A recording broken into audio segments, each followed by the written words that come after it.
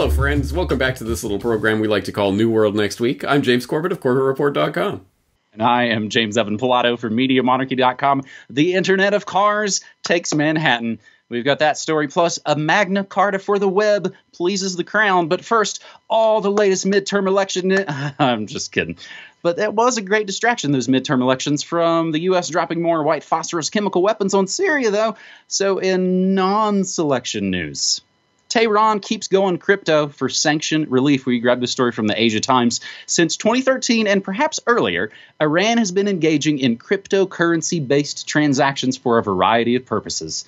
Back on October 11th, the U.S. Department of Treasury's Financial Crimes Enforcement Network, FinCEN, issued an advisory that stated, among other things, that, quote, with the full reimposition on November 5th of sanctions lifted under the Joint Comprehensive Plan of Action, JCPOA, FinCEN expects that Iranian financial institutions, the Iranian regime, and its officials will increase their efforts to evade U.S. sanctions to fund malign activities and secure hard currency for the government of Iran, end quote. The U.S. also asserts that the Iranian regime uses deceptive practices, including front companies, fraudulent documents, exchange houses, seemingly legitimate businesses, and government officials to generate illicit revenues and finance their malign activities. Insert the Spider-Man double meme of the, pointing at each other. Financial institutions should also be aware of possible Iranian abuses of virtual currency and precious metals to evade sanctions and gain access to the international financial system and to conceal their nefarious actions. So, James, it pretty much looks like either sort of, I'm not sure if the sanctions are the cart or the horse, but the West is sort of openly going after Iran via cryptocurrency.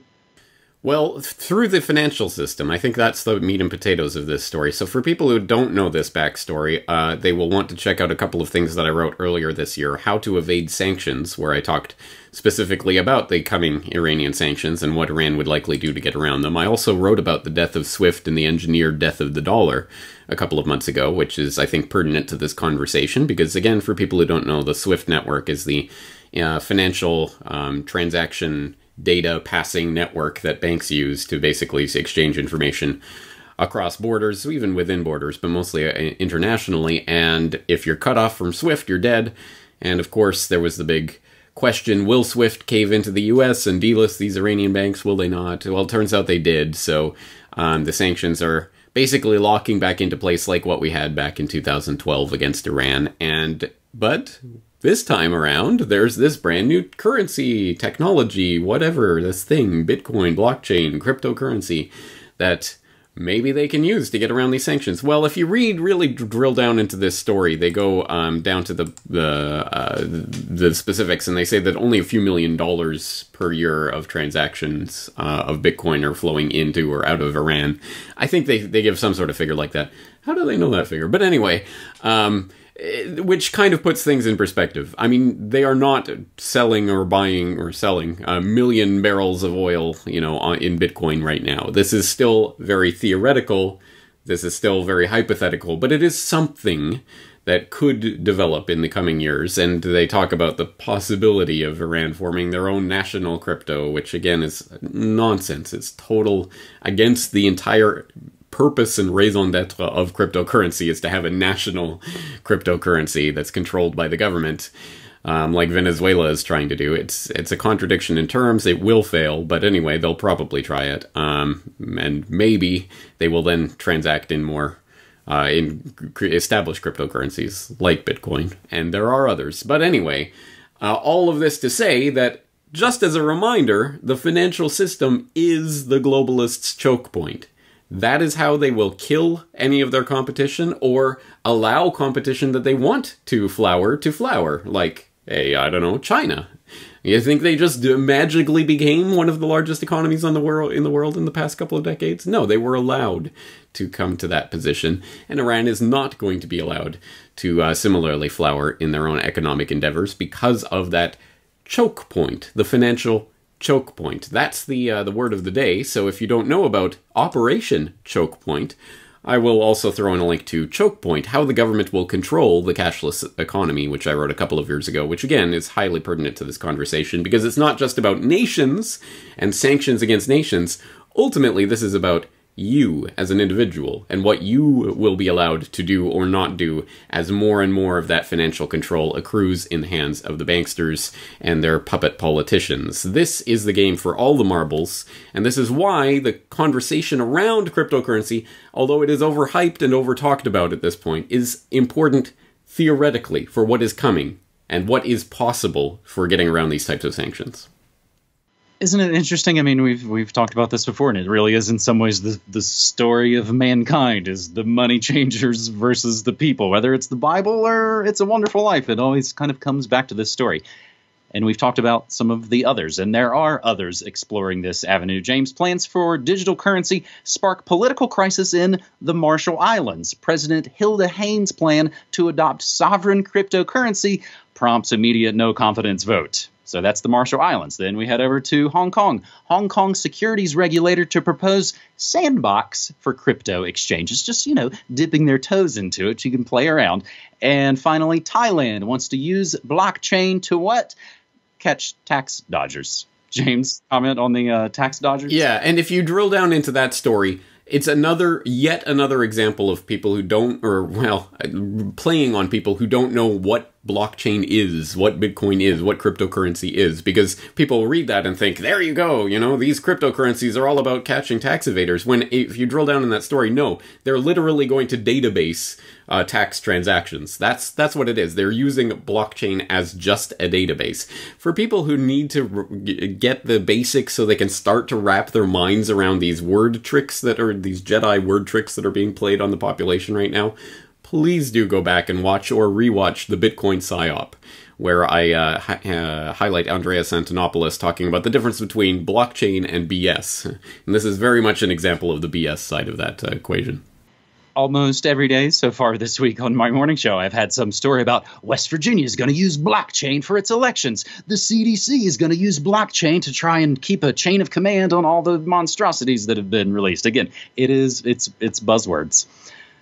Our second story this week on New World Next Week, episode 356, I think, takes us back to the Crown, where Sir Tim Berners-Lee launches Magna Carta for the web to save the internet from abuse. Sir Tim Berners-Lee has launched a Magna Carta for the web, warning that tech giants must change their ways to save the online world from the dangerous forces they have unleashed. Sir Tim, who invented the World Wide Web in 1989, called for a revolution in how the internet is regulated and monetized in order to stem abuse, political polarization, and, of course, the ever-popular fake news. The 63-year-old was speaking at the Web Summit in Lisbon to launch a new contract for the web, which asks internet companies to uphold a set of principles such as protecting privacy, being transparent about their algorithms.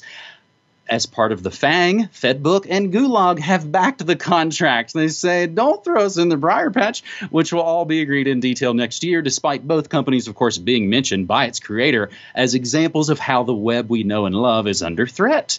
Sir Tim, who developed the web as a side gig while he was trying to open black holes at the CERN Research Lab in Switzerland in the 80s, has become increasingly vocal about what he sees as a perversion of his original vision. We'll include the link to contractfortheweb.org, where it states the web was designed to bring people together and make knowledge freely available. Everyone has a role to play to ensure that blah, blah, bling, blang, bloom. James, a couple weeks ago, on actually my Good News Next Week episode, a listener had suggested the story about Internet 2.0, decentralized and in our hands, and he added, very smartly, a question mark to that. So it's Tim Berners-Lee and MIT, and he's got this whole new browser that's just going to save the web, and it's called Solid. James?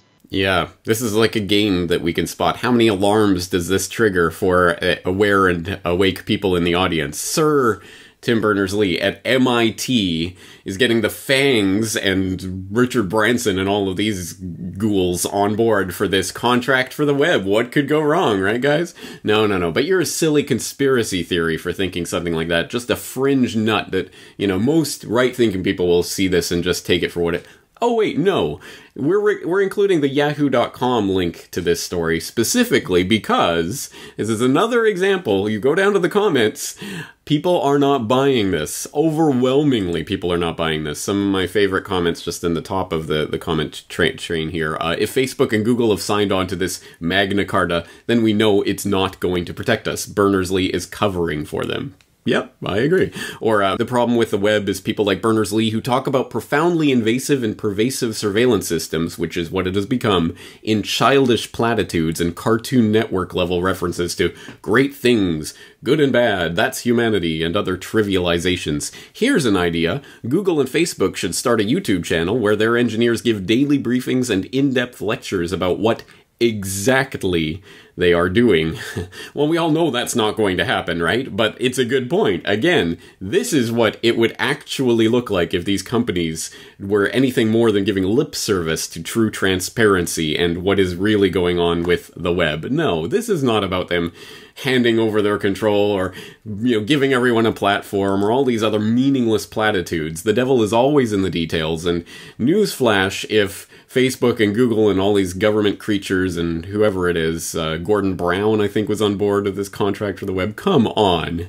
Come on. They are not there to be your friends. They are there to lull you to sleep. And, oh, don't worry, they're taking care of it. So I am not holding my breath waiting for Sir Tim Berners-Lee to hand the decentralized web to us from on high. Ain't gonna happen. So, for people who are interested in decentralized web and what is really on the horizon, I'll throw a link into an interesting YouTube video talking about some of the decentralized web technologies that are coming online that are going to truly revolutionize our idea of what the internet is or could be. And there are a lot of them out there. You just haven't heard about them because they're not being promoted by MIT knighted shills. And we don't really have to wait for them to do live streams to talk about what they're doing, because at least some outlets like Veritas have busted out those hidden camera videos showing them all talking about how they rig every single thing on there. I do like how and this is sometimes, again, how the weapons get used against them, on the Yahoo page, they kind of bump up the comments so you see them. So they just kind of pop right up. So it says, yeah, this is BS. Yeah, I don't buy this. It's a nice extra part. And, of course, Richard Branson, don't forget, he is part of the, what they call themselves, the Illuminati superheroes. Because it's all a big joke, right?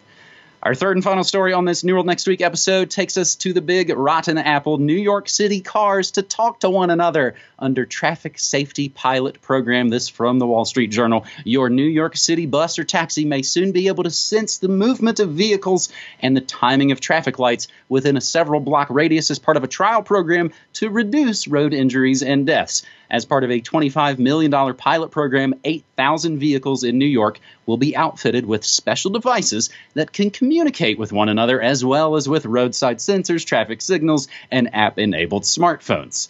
So, James, that's all I could get from that link from the Wall Street Journal because, of course, the paywall comes up and the text starts to kind of fade away. But we have covered this kind of preparation essentially all through 2017. I did it on my morning show, and we did it right here on New World Next Week, and we sort of explained they were trialing a lot of this. Of course, they opened it up for their kind of open comment periods. This is U.S. like commerce departments, again, all of the alphabet agencies. There's something called V2V, which is vehicle to vehicle. That's when your cars talk to other cars. What it sounds like they're already rolling out in New York City is V2X. That would be vehicle to everything. That's why I call it the Internet of Cars. So, James, there's a few other things to kind of shake out here. I can throw it back to you, or I can talk about, of course, all the death caused by auto cars. We'll get to that in a minute. But I think, first of all, yes, V2X, the Internet of Cars, is the next step. The next step, I suppose, in the setting up of the infrastructure that will be needed for the driverless future, which is coming. And again, I talked about this not too long ago, and you did express incredulity at the time. We're just going to save up all these New World Next Week clips, and at some point in the near future, I'll put them all together and say, really? You seemed a bit of a doubter before. But anyway, it is coming, and they are putting the infrastructure into place, which will enable this technology. And there is obviously going to be a huge rollout and push for this from every angle and sector of society, and they're going to try to engineer society into accepting this technology. But I don't want to absolve us of our responsibility in this type of technological change that is happening. Because for the time being, at the very least, there is no gun to your head. And you do not have to participate in these technologies. You do not have to partake in them yet. And there may come a time when it will be basically impossible to function without them.